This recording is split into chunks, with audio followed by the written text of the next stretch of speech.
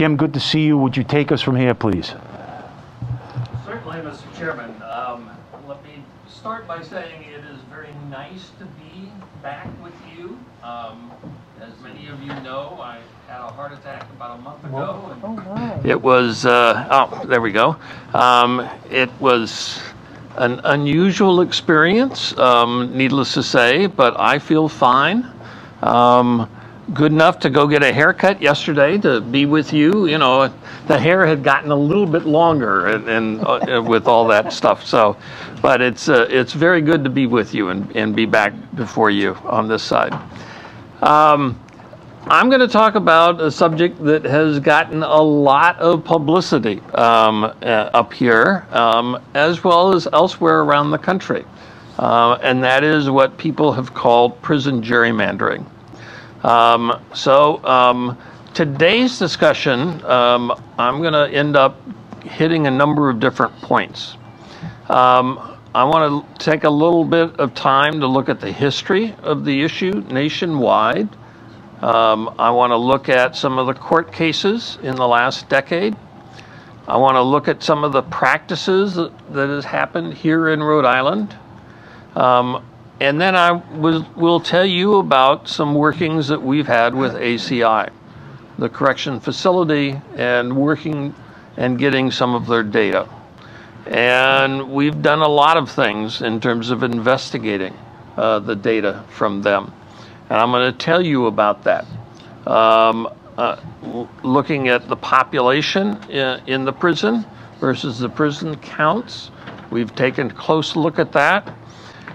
We have looked at and received information from the ACI that allows us to geocode the information, to see where the addresses are from the prisoners and all of that, and some evaluation of what we've done on that front.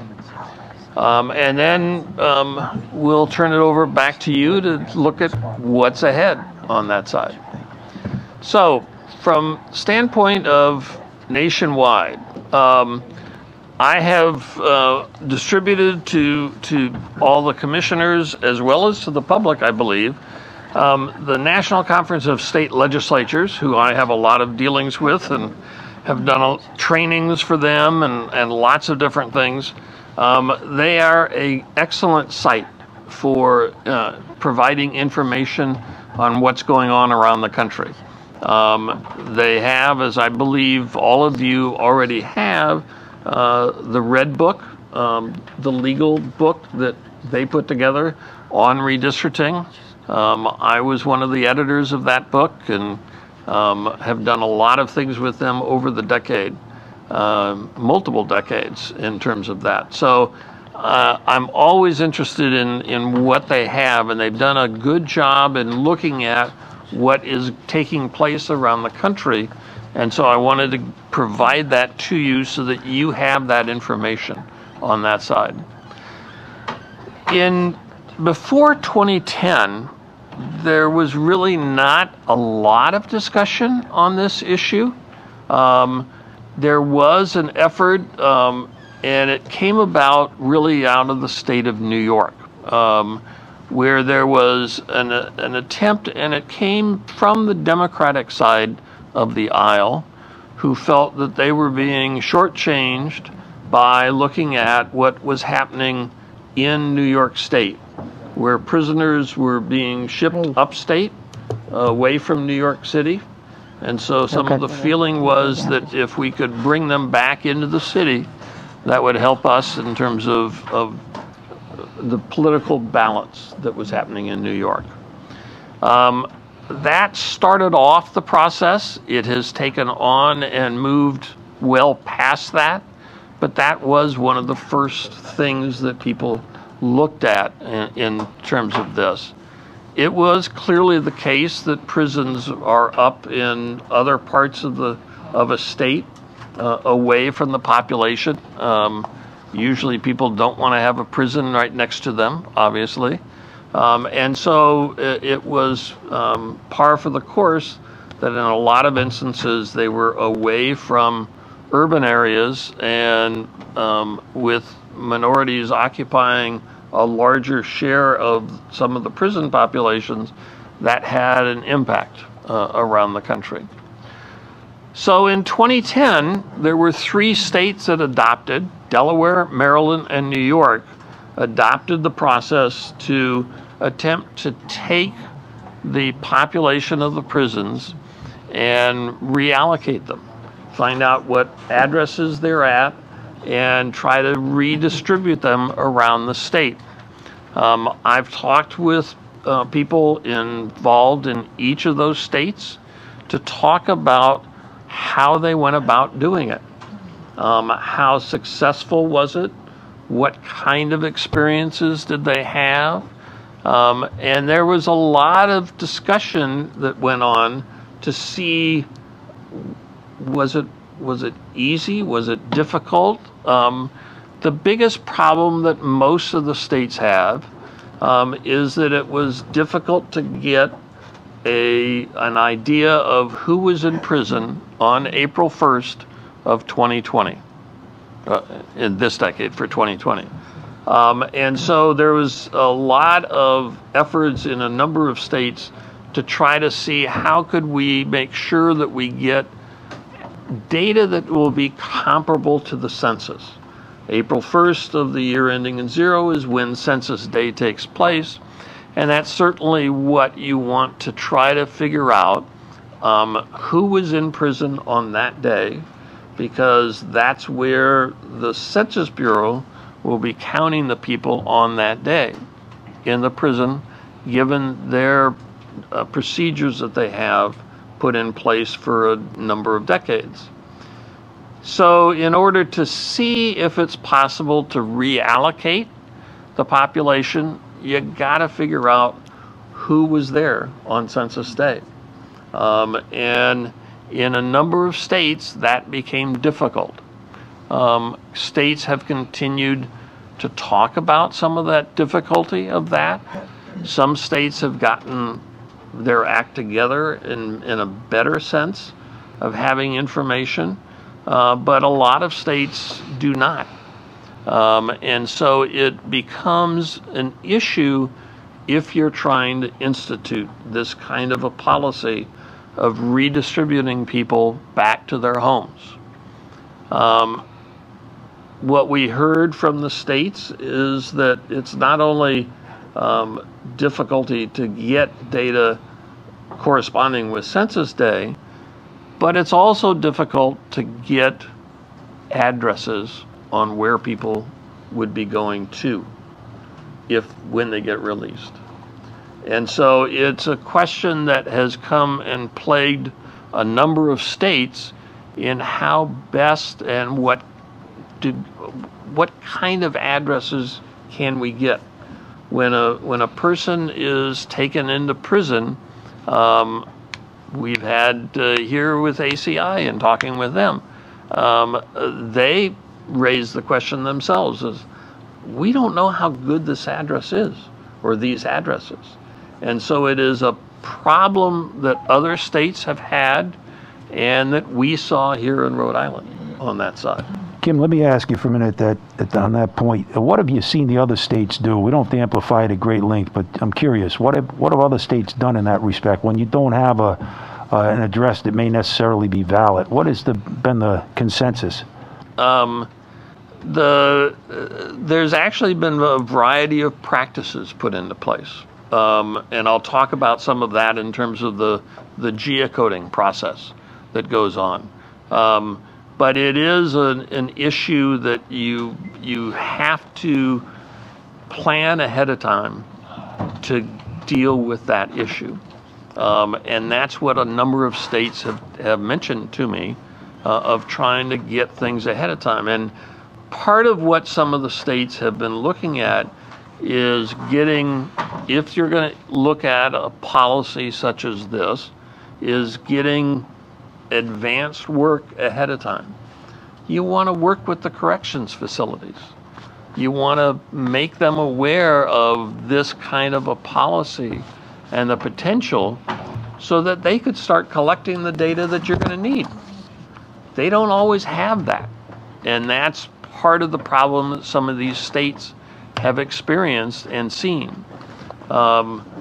We do a lot of work in the state of Illinois. Illinois is one of those that have adopted the practice to do dealing with prisoners, but they put in place, they passed the law in 2020, but they put in place that it's not going to take effect until 2025, and it'll be put in use in 2030, because they started to see and recognize the wide variety of potential issues that you have.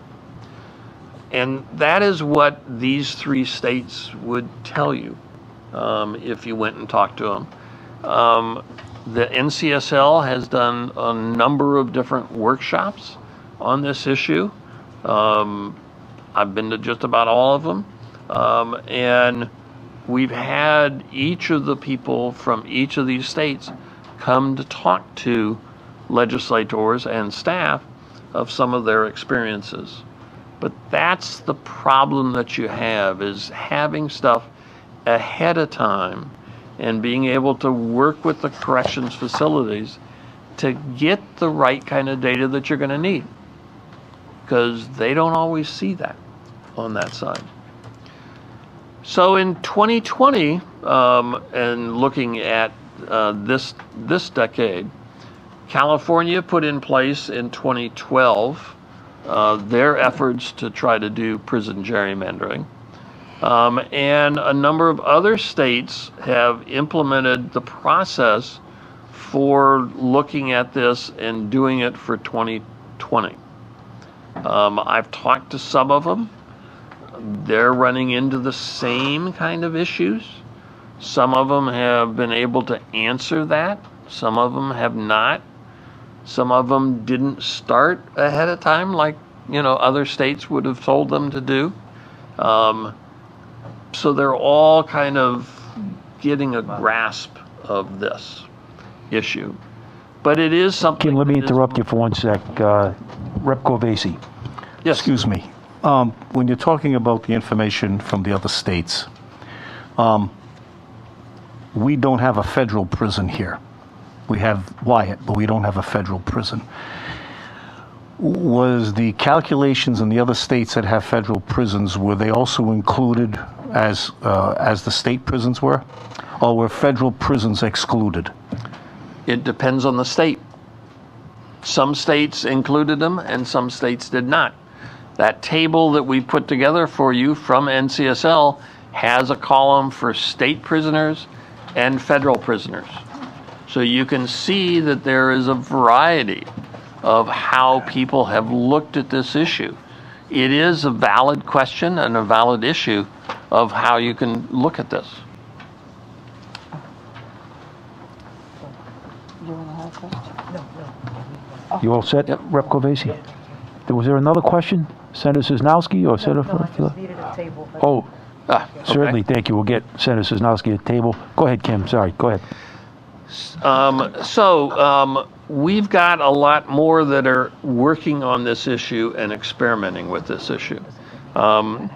We've been involved in some of the stuff down in Virginia and looking what they've done. I've talked to the staff down there. They're grappling with this same sort of thing. They're not getting everybody that they've gotten from the prison to be able to geocode.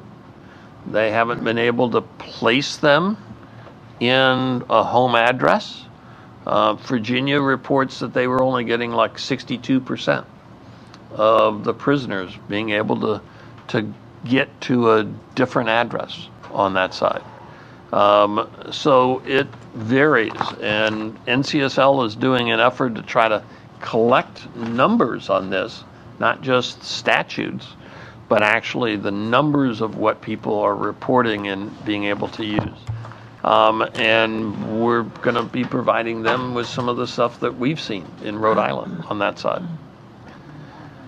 So there is a variety of issues that are... Excuse me, Kim, Senator Felag. So Yes. basically what you're saying is that those states that passed this type of law passed it through their General Assembly, correct? In most instances, yes, it was a statute. We do know that, of course, in the state of Pennsylvania, their commission has attempted to adopt, but that is being challenged now in court. But in most instances, it is a statute that came into play. And with that statute, you can establish whatever guidelines you want. In other words, you're saying that it's a point in time, April of 2020, you would have to find out who was in prison, and then you would have to say those prisoners where their last known address was. If it was in Rhode Island, then obviously you could move it to a city or town in Rhode Island. But if they're out of state, do you count them at that facility, or do you just exclude them altogether? Depends on how you want to write the law. Okay, all right. Yeah, I mean, these are all things yes, that are have valid to be questions on that considered. side. And then I guess if someone was incarcerated for life, does he become the resident of that facility? Right. Because length of time in a prison is one dicta of what can we implement, what can we do on that side. And so that's what we've started to take a look at also. So those are all guidelines you can establish as to the length of time, whether or not that person really does live somewhere else. And I guess the only thing you can go by is what their last known address was prior to. 'Cause you can't, What they have said their last home address is. thank you, Mr. Chairman. Senator Metz. Yes, thank you, Mr. Co-Chair. I don't see what's so hard about looking at the zip codes from where someone comes from to figure out what area they're from. And regardless of someone is in prison or not, poor people move a lot within the same neighborhood. Right. Depending on whether they can pay the rent or not, if they got evicted, but they're pretty much going to stay in the same neighborhood. So then Rhode Island being a small state, we had the one prison in Cranston, but guess where all the resources are when they get out? They got to go to the Amos house to eat, 5 blocks from my house. Yep. They got to go to Crossroads, and all that is in Senate District 6. So we know pretty much here in Providence in Rhode Island where the people come from and where they're going to go, because no one else wants them. So they put everything over on the south side for the most part. I have some information for you. Good, because I'd love to see it. Yep. But so I don't understand why it's so hard to kind of. There's a lot of factors that have to be taken into account, and certainly poverty and whatnot is a big thing. But we know where the people where they come from, and we know where they're going to go when they get out. They're going to go where they can get something to eat, and hopefully a shelter where they can stay someplace warm at night. But I just wanted to share that with you. Thank you, Mr. Co-Chair. Certainly, Senator Quesada. Thank you, Chair. My question is how hard it is to get a count, because they know how many inmates they have, then how they cannot provide that data. We've been working on that, and that's what I'm going to talk to you about. Okay? I do have a lot of data to help out on that side. So let me continue on, and we can get to some of those questions too. But there's a variety of issues that are treated differently in different states on that side. Question of state inmates versus federal inmates. In-state residents versus out-of-state residents. Where do we count those? The ability to geocode, as I've mentioned. Do you have addresses in prison records? And the reliability of those addresses is an issue. How do you handle questionable addresses? Do you place it at the centroid of the city, if that's all that they've said? Do you place it at the centroid of a census tract?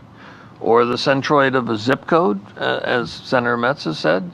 you know, that is a policy decision for you to take a look at in how best to deal with that. Some states have excluded the data. If we can't get an address that allows us to place somebody physically at a particular census block, then that starts raising questions in terms of that. The Census Bureau attempts to place people in a certain census block. And so that's what we're always looking at in terms of trying to geocode the information to get it to be comparable to where we are on the census. Rep. Newberry. Thank you, Chair. I just wanted to address one point Senator Metz brought up. I agree with you fundamentally on this issue, but I don't think you can do zip codes, because I don't know about other towns, but my town, we have 5 zip codes. 2 of them are actually post offices in other towns. Like, if you took the zip code, you wouldn't have necessarily an accurate count of where people are. I don't know if there's any perfect system, but if we're going to do this, it's got to be done based on address. It can't be based on zip code, in my opinion. And I do agree with you. We should do something. So you're just seeing some of the issues that there are with this issue on that side. As I mentioned, I've been involved in a couple of court cases on the prisoner issue. In 2 recent cases I've been involved with. One is in the state of Connecticut, where I was the expert witness on the state's behalf. And we were looking at the data that the state had collected. We worked with the Attorney General's office. They had actually done a lot of work with the prisons to be able to get data. And so we had access to a lot of good data in Connecticut's instance. But one of the intriguing things that the attorneys had the corrections facility do is look at where people go back to, because that's the issue in many instances. Do they go back to their home addresses? And what Connecticut found is that 60% plus of inmates did not return to the home of record after the release. Now, some of them went to, as Senator Metz said, to way houses and that sort of stuff. But it does raise a question in terms of the discussion of sending them back to their home because that's where they would go. We don't know that's for true yet. We don't know if that's the case. We don't know if that's the case in Rhode Island because we don't have the data on that side. But Connecticut, that is what they found in looking at their records back in probably 5 years ago. In the city of Cranston, I was also involved in their court case down there, dealing with the challenges to the ward redistricting and the city's decision to put the ACI population all in a single ward. And as a result, it made it a larger share of that particular district. And that became an issue in the case. The lower court decision went against the city, but it was overturned on the appeals court standpoint. And it dealt with the question of how the Evanwall Supreme Court case provided the latitude to local governments to make the kind of decisions on what to do with the prisons. And so it's an issue that is there, is still relevant on that side, and there's been other court cases also. But it is something that is important to take a look at and look at it legally in terms of this information. And it is an emerging area of the law. Certainly from the standpoint, as I mentioned earlier, the Pennsylvania, the commission there, Redistricting Commission, just in the last several months made the decision to have prisoners reallocated. That is now in a court of law. And so we don't know how that's going to resolve. It's a little bit different circumstance than you here in your commission in Rhode Island compared to Pennsylvania, but it is something that is an emerging area of the law to keep in mind. So let me take a look at what's the history of dealing with prisoners here in Rhode Island as it relates to the census data. As many of you know, I've been here forever. I've been doing this in your state for a long time. In 1990, all of the ACI was in a single House district, okay? House District 25. There were 3,681 people in the ACI in the 2000 population, okay? We don't have the 1990 population. But by 2000, that amounted to 40% of the district, a large percent on that side. On the Senate side, the Senate ended up dividing the ACI between two different districts, Senate District 12 and Senate District 14, and as a result, it brought down the percent of what that ACI contributes to a district. So, when we hit 2000, we had testimony in the commission that was in existence then. We had testimony that it was best to divide the ACI for the House districts into multiple districts. And so that's what we attempted to do. We ended up splitting apart the ACI so that it was not contributing a large percentage to any one particular district. That was what was desired by the activists that came to testify. And so we answered that question in how we drew those districts. As you can see, the percentages were all kept down.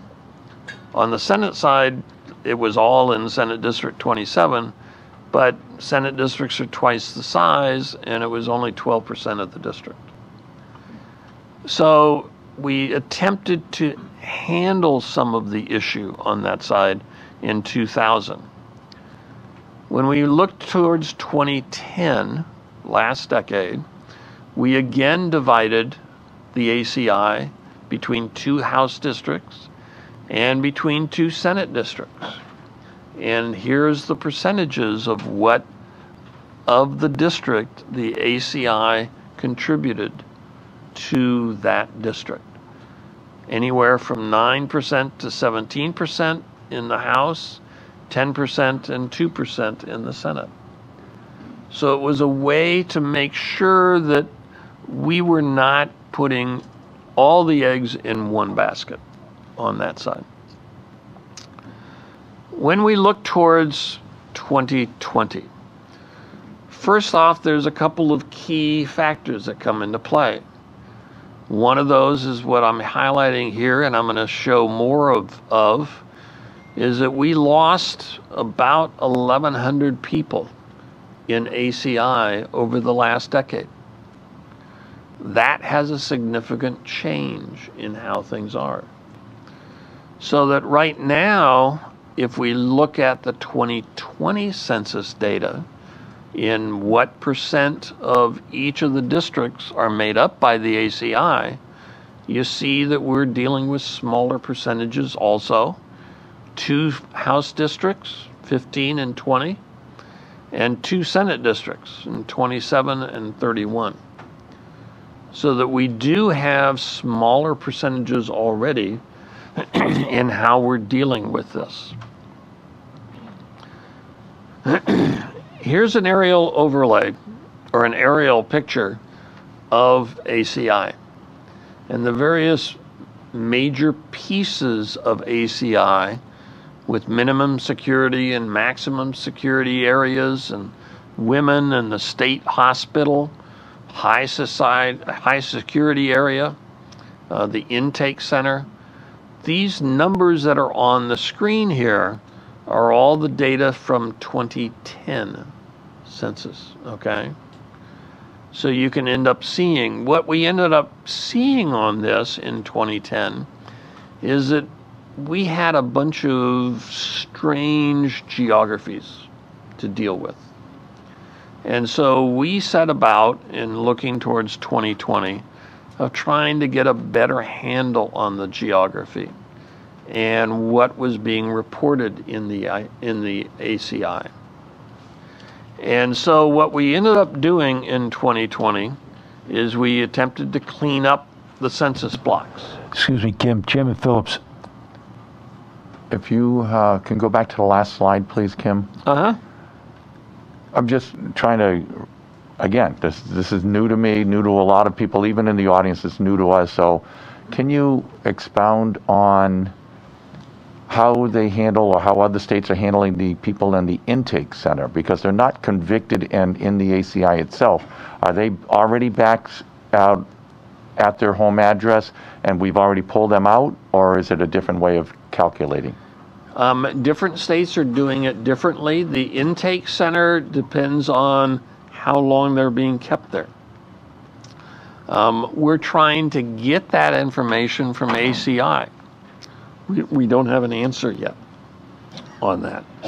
But it is something that we can, working with ACI, at least seeing how many people are in each of these census blocks. And I'm going to show you the new data from them and looking at this. Kim, let me just amplify on that for 1 second, that question. Does it follow then that some people at intake center, irrespective of the number, may actually be counted as being at the intake center rather than their home address? Yes, that's possible, sure. The lion's share certainly coming into it. I don't mean to, the lion's share of people coming in clearly are still residents of where they are, and the intake center, just so everyone knows, that's where you go initially when you're being held before sentencing or moved to another facility, medium or what have you, minimum, maximum. Some people at intake then are counted as being at intake? Well, from the ACI standpoint, on April 1, they're in the intake center, okay? Now the question is what happens with the census? And what kind of data is reported to the census to be able to see that kind of information? The ACI is, from the census terminology, is known as a group quarter. And that is a special way of counting people. It's not always the instance where you go and hand out a survey, the census survey, and get people to fill it out, collect it, take it back, have it processed, like we do with most people in single-family homes. In group quarter situations, they have different procedures. Not only is correction facilities a group quarter, but college dorms are a group quarter. Military bases are a group quarter. All of those kind of things have different ways the census goes about to collect the information from those areas or those groupings.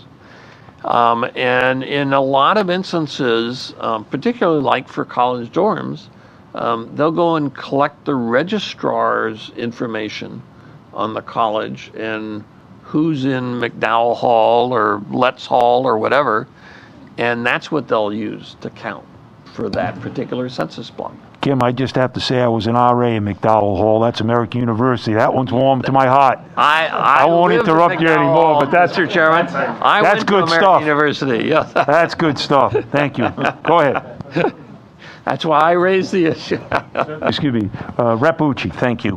Kim, just a quick question. So when the surveys go out to college, do they have the same instructions as when they go to a prison, or is it all treated the same as far as the questions, or are they different depending on what it is? They are all the same question there, okay? And in most instances, group quarters are handled the same kind of way. They'll provide forms if they want, but they'll try to collect information of what has already been collected by the entity, by the correction facility, by the college, by the military base, all of that sort of thing. Depends on what they have, but that's why census enumerators go out ahead of time to work with the various group quarter entities to say, what have you got? You know, what can you provide us? How is it? Is it good? Is it, you know, what can we have access to on that side? So that's how the Census Bureau tries to deal with a group quarter situation as opposed to a household. Certainly. Rep. Bucci? And then a follow-up. So we also have the Wyatt Detention Center in, how was that a group quarter, or is that different, or was that? That was a group quarter. We know how many people are there. There is only one census block for Wyatt. Mm-hmm. It's not like there's multiple buildings there. So it's one census block in that regard. Thank you.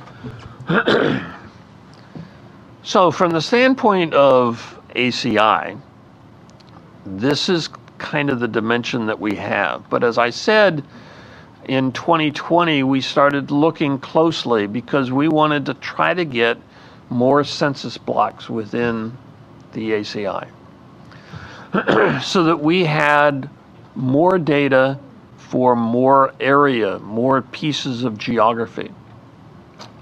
One of the things that we did is attempt to clean up some of the geography that the Census Bureau had. We put down here, if you can see, this is a census block now that backs up to the ACI. But in 2010, the geography of the ACI came down and cut into these houses here.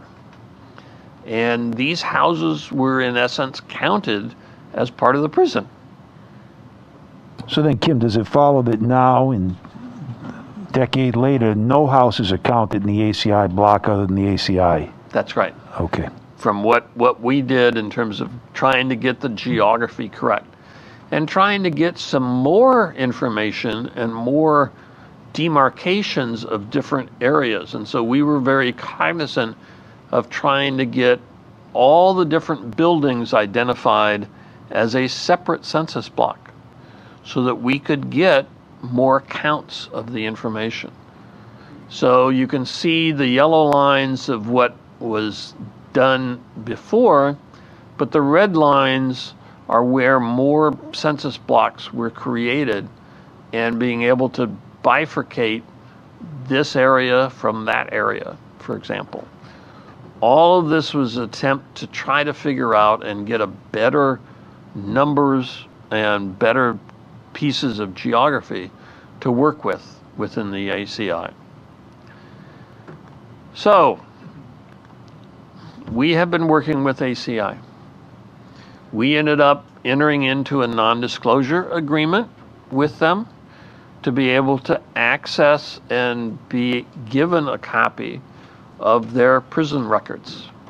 I will go to my grave by not giving you that. You're not going to see it.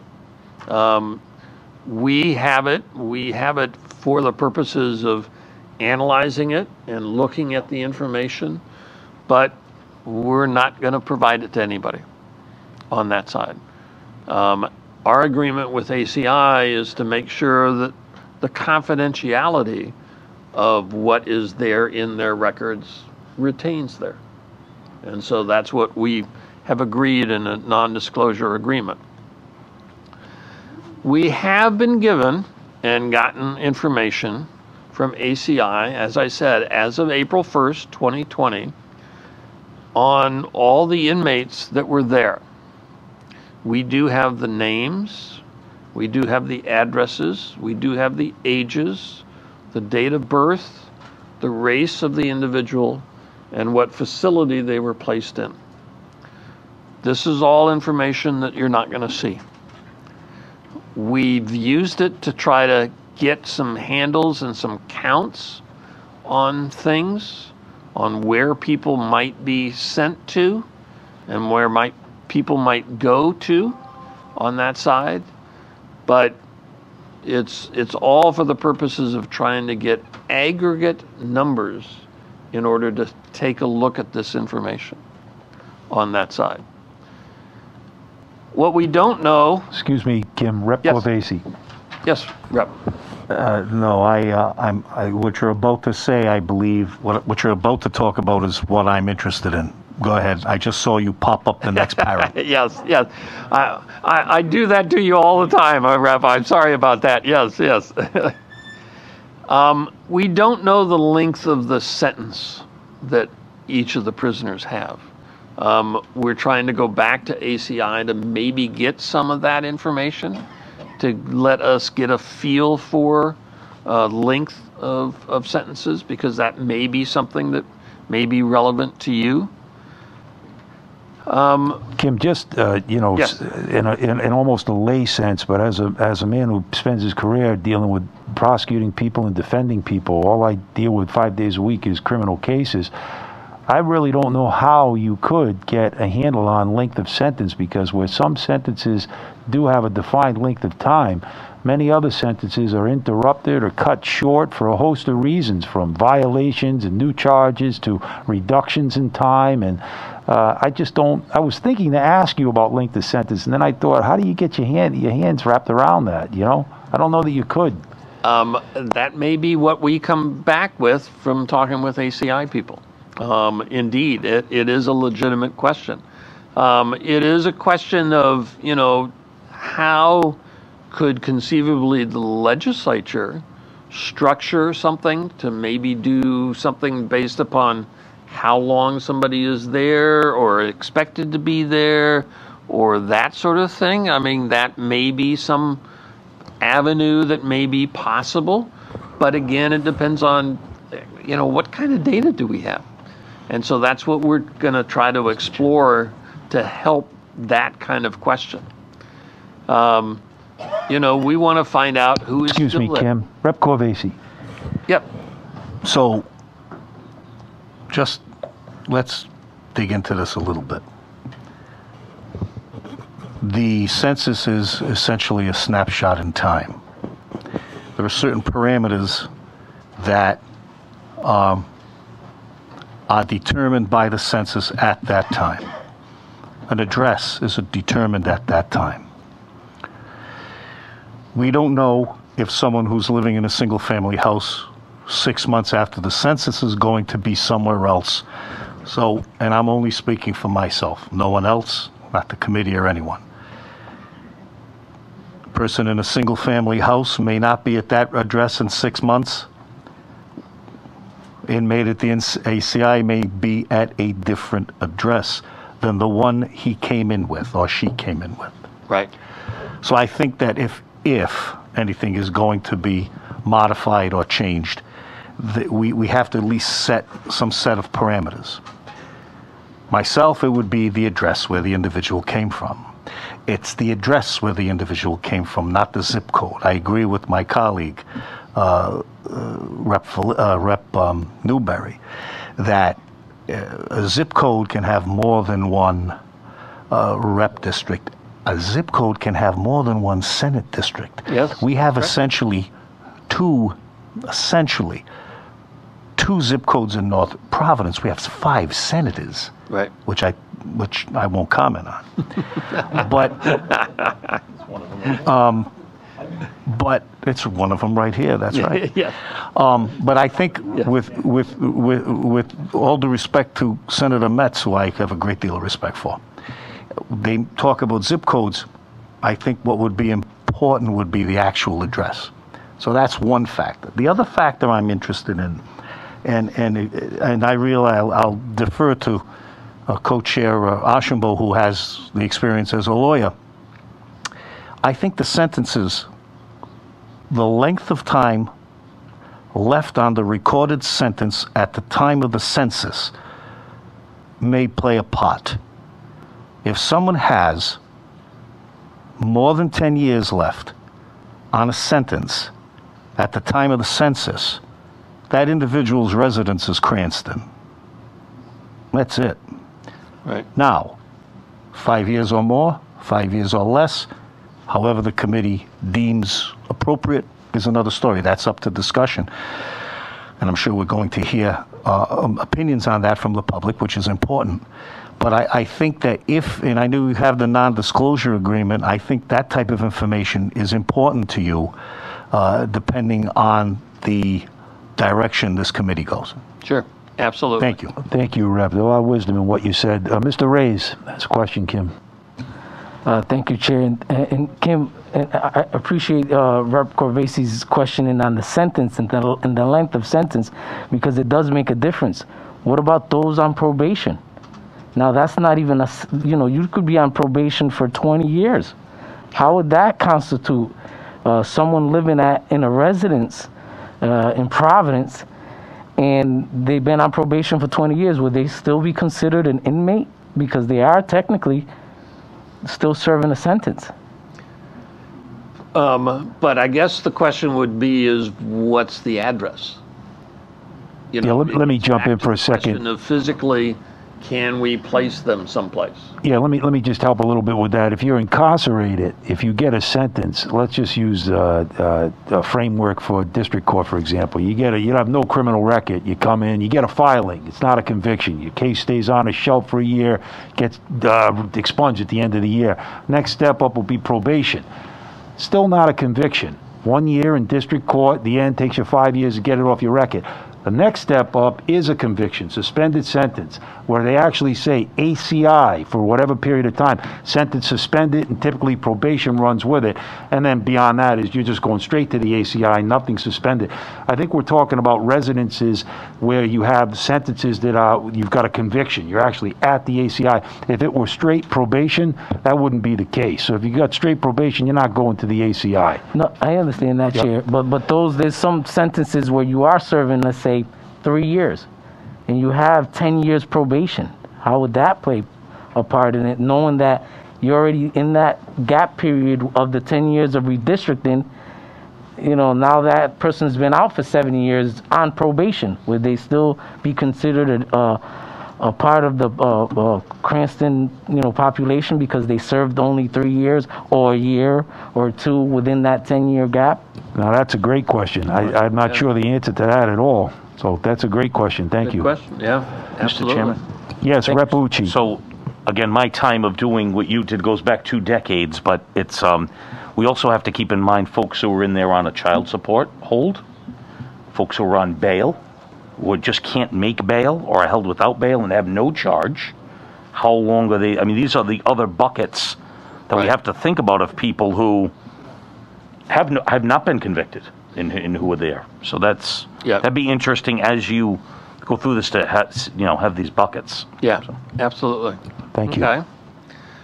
So we don't know a number of things. Who is still there? Were they felons or just misdemeanors? We don't have that information on the records yet. We don't really know the address that they would return to. We have an address of what they said when they came in, but we don't know if somebody is keeping an address, like a parole board or something like that, of where they went. As I said, state of Connecticut did have that information, and that was really useful to understand some of this dimension. And whether or not prisoners can register or to vote on that side. The Cranston does have some some people at some of the addresses in the prison on the registration list on that side. So, that's one factor. But there's still some unknowns at this point in time. So, this is some of what we have. If we look at the various places within the ACI, I'm hoping you guys can see. And Kim, I was going to say, I personally have zero shot of seeing that. I see green and some writing. Anybody who can see that? He can't even see the TV. If you would amplify on it for us, please. These PowerPoints will be up online, so you'll be able to go into the data and take a look at it. I'll give you a broad overview on what you will see, and I would encourage you to take a look at it. Thank you. We have the various facilities within on the left-hand side.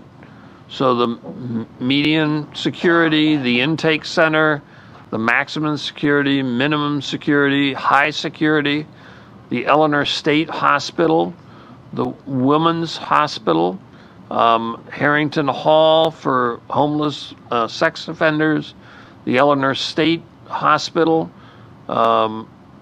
there's a juvenile facility. There are a number of places, and then we still have 3 places that have been closed since 2010. The median security price record, the Dorothea Dix facility, and the RIDOC Training Academy was there in 2010, but is not in use anymore. So what we did is this left-hand column is the population from the census. And we now know, because we have identified the individual blocks individually, as opposed to a collection of blocks, we know how many people are in each of these different facilities.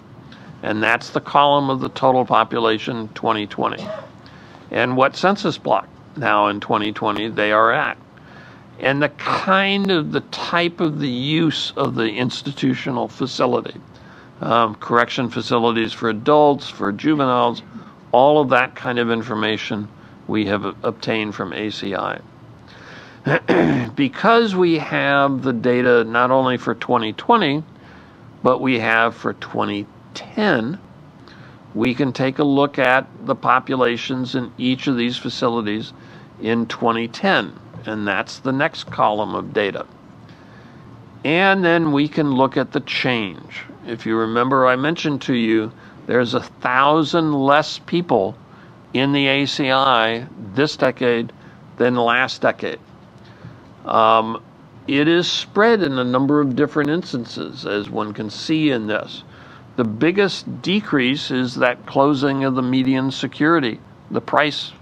310 people were there in 2010 and is not there at all in 2020. But we're seeing minimum security is down 255 people, and the intake center is down 202 people. So all of those are different. Excuse me, Kim. Ms. Mucci. I can't see the screen. Could we have the total number on the intake center? On the intake center, right now there's 706 people in the census. In 2010, there was 908. So that's a drop of 202 people in the intake center. Okay? Right. Rep. Kazarian. And just to be clear, when they take somebody into the intake center, they are collecting their address, correct? Their last known address. Yes. What you were, I just want to clarify the point that you made. What you said was that they're not collecting the address that they go to after they leave prison, which I don't frankly think matters. But they are taking their address from before, correct? That's correct. Okay, thank you. Yes. And so because we have the census data at these small census blocks, we have looked at from the ACI records, they're telling us what facility each individual person is in. And so we can calculate how many people are in each of these facilities, and the far right-hand side is what is on the ACI roster, which is what we have. And so what we are seeing is actually we're pretty close, looking at the ACI information, to what the Census Bureau counted in each of these facilities. we're only off by 28 people overall. Rather phenomenal. I mean, I was flabbergasted, actually. I thought we'd be off a lot more. So we think we've got some halfway decent data in order to work with and play with to see what has taken place and what kind of change. So that's from the ACI population and the ACI information in 2020. We also are able to take a look at the demographic comparison, because we have the demographics from the census, number of non-Hispanic whites, non-Hispanic blacks, non-Hispanic Asians, Hispanics. All of those categorizations are in the census, and we can look at what is there in terms of race from the ACI data. Now, the ACI only does one question. What is your race? And they treat Hispanics as a race. Slightly different than what the Census Bureau does. But when we look at the data and look at how the Census Bureau records race and how ACI, the bottom of the screen, how they record race, they're pretty close in each of these facilities. They're a little bit off in some instances. Excuse me, Kim, Rep. Phillips? Yep. Kim, you were talking about race. They have one question, race. Do they break it down the same way as been known from the other communities in that, down to 6 multi-races, etc., or is it just the major race that they might be in? Are we doing things differently with the ACI population compared to the general population outside of the ACI? It does not have as many distinctions as what the Census Bureau does. Okay. For example, Pacific Islander, those smaller groups that we have within the census, we don't see that in the ACI. But the major ones they do have. And so that's what we have here in this table to be able to compare to see whether or not is this a good clue of what was in ACI on April 1st, because we've got another count from the census of what was there in ACI. So we're going to be able to get a better count as to the breakdown of multi-races and that within the ACI population. The multi-race is another question. You know, I've spent a lot of time with you in terms of multi-race and the increase that's been for the 2020. We don't see a category for multi-race in the ACI. Okay. Okay. All right. So it's just the major races is what we're dealing with in that regard. Excuse me, Kim, Rep. Newberry. Thank you. Yep. Kim, you may be getting to this point, so I'm not trying to short circuit it, but I am curious because fundamentally, as I said, I think that we should count people where they're from, if we can do it, not all grouped into one city. But as a practical matter, whatever's right or wrong, do we know, can we run data and see fundamentally how much of a difference it makes? I mean, I'm sure that there's 75 house districts. I'm sure the prison population is not split 75, equally. But with the prison population we saw, was it 2,000 something? Do we know how much of a practical difference this will make? Funny you should ask that question. Well, I figured you might be getting to that point, but I mean, seriously, because the thing is, we can debate this philosophically, and I know there's a lot of passion on this issue on both sides, because believe me, I've heard from people from Cranston that want to keep it the way it is. I understand that. Right. But I want to know, doesn't matter. Very good question. And let me tell you a little bit, and then we can answer that question. This is one of the questions that we have to deal with in terms of trying to geocode the addresses that we have from the prisoners. And can it be geocoded? There's a number of instances where they could not be. 271 instances out of all the prisoners where there was no permanent address. It was just blank in the record. There was no information. Okay, so they don't have it, we don't have it on that side. There was 154 inmates that were from out of state. We could see it's, some other state that they're being recorded from. There's also a recognition of a home confinement. There was 146 of those where we don't really know where they go or where they are on that side. So it was not something that gave us a warm, fuzzy feeling of categorizing that. We've got 44 prisoners that are serving out of state, that are sentenced and in a prison someplace else on that side. Excuse me, Kim. Rep. Kazarian. Sorry, just another quick question. Wouldn't they have to have an address if they're on home confinement? One would think, it is a distinction that was there within the information, and so we'll take a look and see what is really recorded there. Okay. It was just part of what the institution was that they were assigned to on that side. And in most instances, they did not have an address within that record, in that regard. Don't know why, but that's, yep. So there was a variety of different circumstances. We couldn't locate addresses in some of these when we try to put them through a geocoding system. Several different geocoding efforts. And trying to do that. So as a result, we've got 691 of the prisoners that we have records for where we could not geocode and being able to place them back at some other address. That amounts to 26.4% of the prisoners. Okay? And the ACI has cautioned us many times about the reliability of the addresses. And so I, again, note that factor on that place. So, where could we place these? Well, we can put them in a number of instances.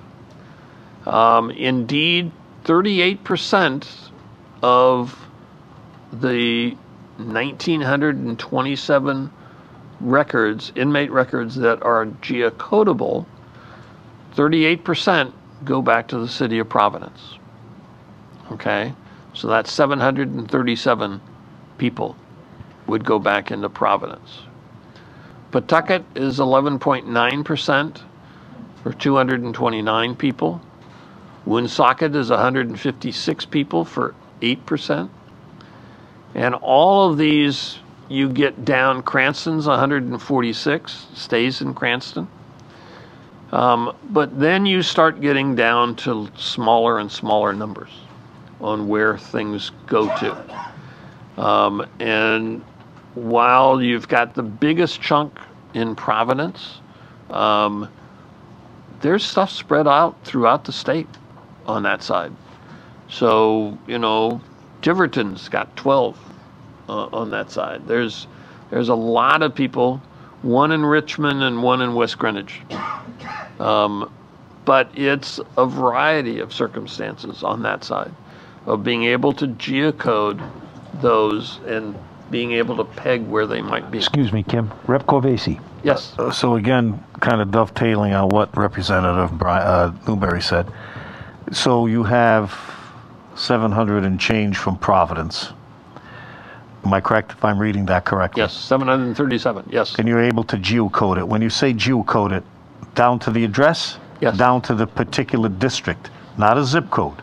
That's correct. Okay. Down to the particular Would you district. be able to, without breaking your disclosure, would you be able to further break it down within the cities where they would be in the districts as it would be now, let's say, as Yes. opposed to before you do the line? Can you do that? Yes, we can. Have you done that? Yes. Will we see it? In trying to get here by 5 o'clock, that's the one piece that I wasn't able to do a slideshow. I do have the table here, though, for you. Okay. And I'll share that and add that to the slideshow. Thank you very much. This is a well-informed committee. Doc is loaded for bear. Absolutely. Thank you, Doc. Geocoding, yes, it's possible to do some of that on that side. What is important is to recognize that these are very small numbers. And indeed, if you look at the population of the cities, the number of inmates that are being geocoded and allocated to those cities amount to a very small percent of the city on that side. In Providence, it's only 0.39% of the cities of Providence's population that would be going back into there. So while it's 737, it's not a big percent of what is there already on that side. Of course, though, I will say, Kim, if you're in an election and you lose by 1 vote, right? I agree. I agree. I count the votes. I'm just begging the obvious. Every vote counts, right? Go ahead. I'm just keep going, please. Absolutely. Thank you. Doing a great job. Absolutely. Rep Newberry. I just want to touch on that point. First of all, I think a lot of these people can't vote, so it's not really about the votes, but it's about how you set the district population. So if you've got 700 and change for the city of Providence, under existing districts, you know this better than I do, but there's 13 House districts, for example, that are either all or most of Providence. It's probably not equally split among the 13, but it's also not going to be all in one and not in another, right? And the range of tolerance within the percentage for this year is actually about, coincidentally I think, but about that same number per district. So we're talking about a change that's within the percentage calculation of where you can draw districts. And that goes to my question. Right. You understand what I'm saying? I don't know if you want to comment on that, but that's kind of what I'm getting. Even though philosophically I think we should do this. That is a factor that we've started to take a look at. Is indeed what you're talking about is very small numbers being put out there and making changes to, and whether or not they would, in a practical sense, have an impact. I don't have an answer for you yet, but it is a legitimate question of dealing with small numbers. Excuse me, Kim. Rep Diaz. Thank you, Co-Chair. Mr. Brace, back to the information you provide to this committee at the beginning in reference of the deviation number per district.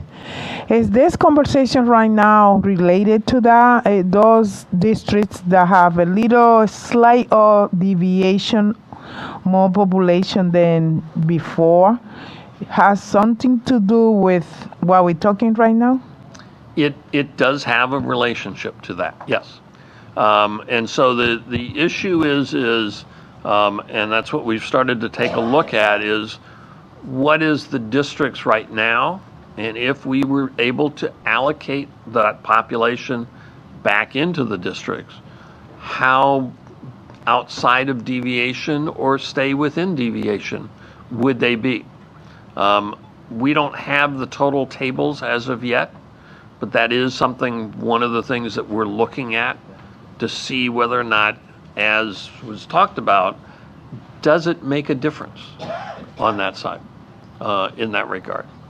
So we'll continue to investigate and try to see what's doable on this, but I wanted to give you a kind of a report on where things stand at this stage and some of the things that we've seen and have been looking at in trying to understand this issue. Excuse me, Kim. Rep Diaz.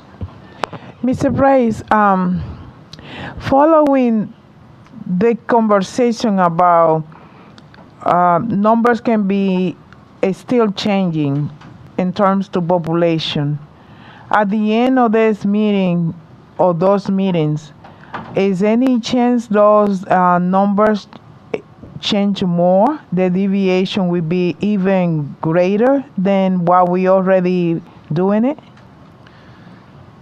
What you've what we are seeing so far is that the biggest impact of what you end up doing on the prisoner situation is really going to impact 2 or 3 districts at most.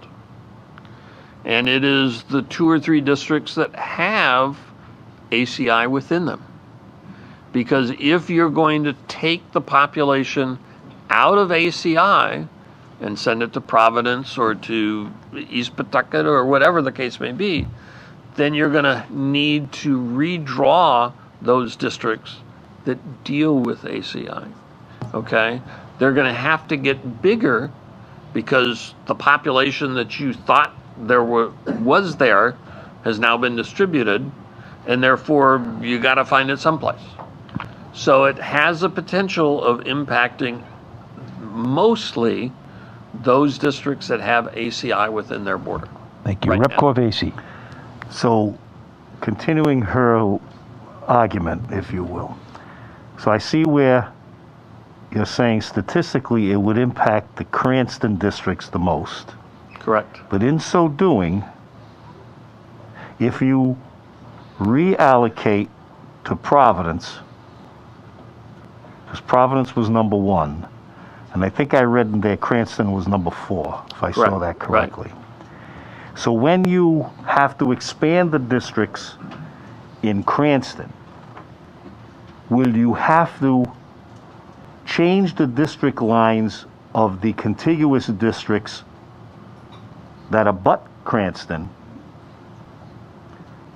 or will it be within a standard deviation where you will not have to change the line? Good question. It's a little bit too early to say one way or the other at this point in time. Because by changing Cranston, you may be affecting Providence. That is correct.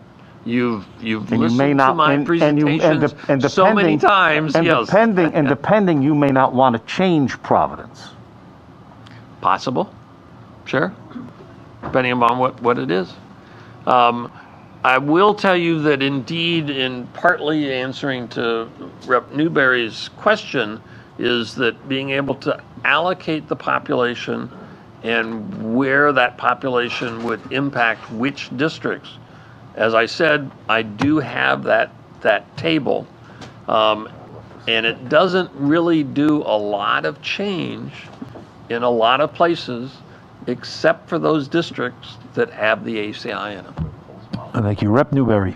Yeah, it seems to me, I don't have the numbers in front of me, but it seems to me that if we were to do this with the numbers you gave us, the impact on everything but 2 or 3 districts in Cranston or maybe Warwick on the border is negligible. The impact in those districts is not negligible immediately there, but as you always talk about the ripple effect, you may have to change those lines a little bit, 15, 16, and a house may have to become pushing to 17 or 41 a little, but then that ripple effect's going to disappear pretty quickly. Right. That is correct. But those are the most impacted districts, but I'm not sure even there how much of an impact we're going to see. It's a little impact. Right. But, Right. Okay. Right. Is that, but you agree with that assessment? Yes. Yeah. Yep. I mean, the bottom line is that you are not going to see a lot of impact with this information. It is useful information. It answers some of the questions that we've had in trying to understand. And more importantly, is it doable?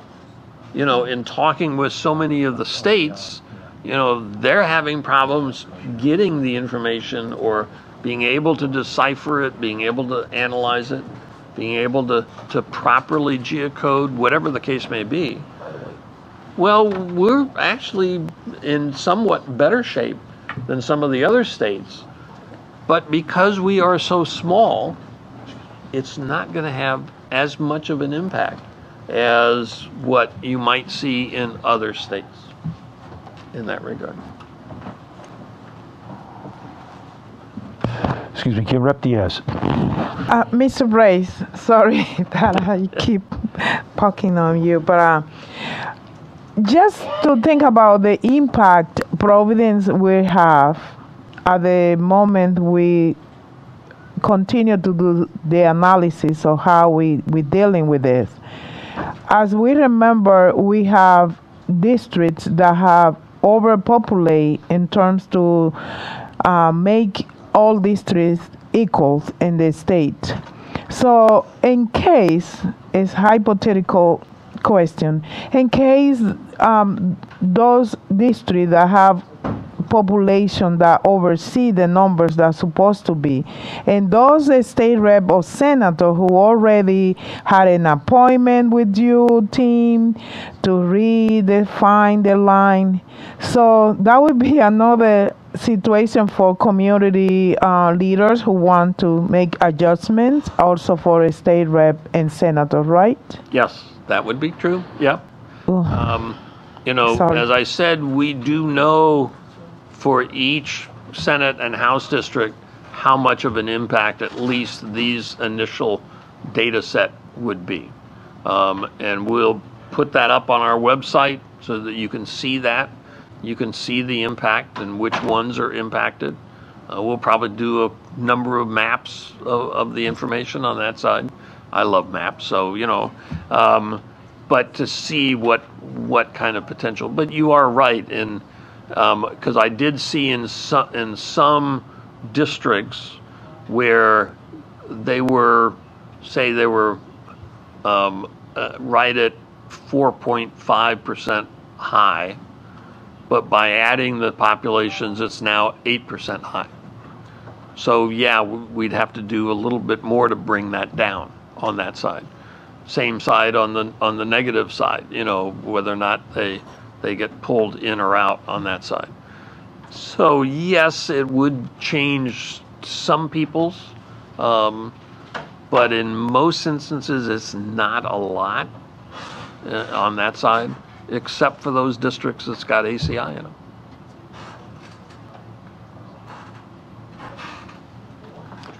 Mr. Chairman, I think I'm finished. I'm happy to answer any more questions. I do have. Certainly. Thank you, Kim. Rep. Kazarian. Sorry, Kim. This is wonderful, by the way. It's great to see the data. As a former urban planner, it's just, I love seeing data and I love seeing maps. So thank you again for providing this. I do have another question, though.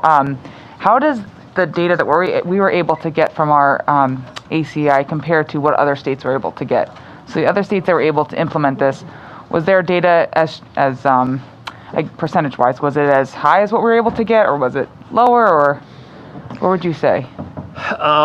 In talking with some of the other states, there was a number of them that had problems geocoding. Okay. And some had higher non-geocodable rates than what we're seeing. So there are instances, it varies.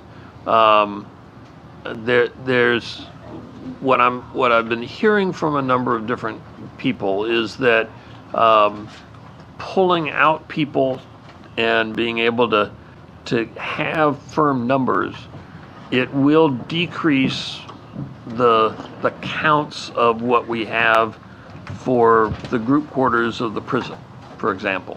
Okay. The other added problem, if you remember in talking with you also before, is the whole question on the disclosure avoidance issue. Mm-hmm. The new thing that the Census Bureau has put into play. You know, that probably might have some impact of the racial counts. And so that's what we were trying to get a feel for, and whether or not it was in fact the prison issue or it was the disclosure avoidance issue that's causing questions on, well, what percent minority is this in this particular area? We were hearing initially, when disclosure avoidance initially came into play, we were hearing reports of, particularly when you had a prison that had a high minority population, the blocks outside those prison walls tended to be not very heavily in minority percentages. Well, the disclosure avoidance took a lot of those minority populations and put them out into the surrounding blocks. Mm-hmm. You know, not thousands of people, but it did change some of the racial mix, so that when you're looking at the percent minority within a prison or a census block, you suddenly have to take into account a little bit larger territory, because you might have this disclosure avoidance kind of fudging up the data on that side. Okay. All right. Thank you. Thank you, Rep. Any other questions by any members of the committee for Mr. Brace at this time? Rep. Phillips, Chairman Phillips. Yeah, it's all right.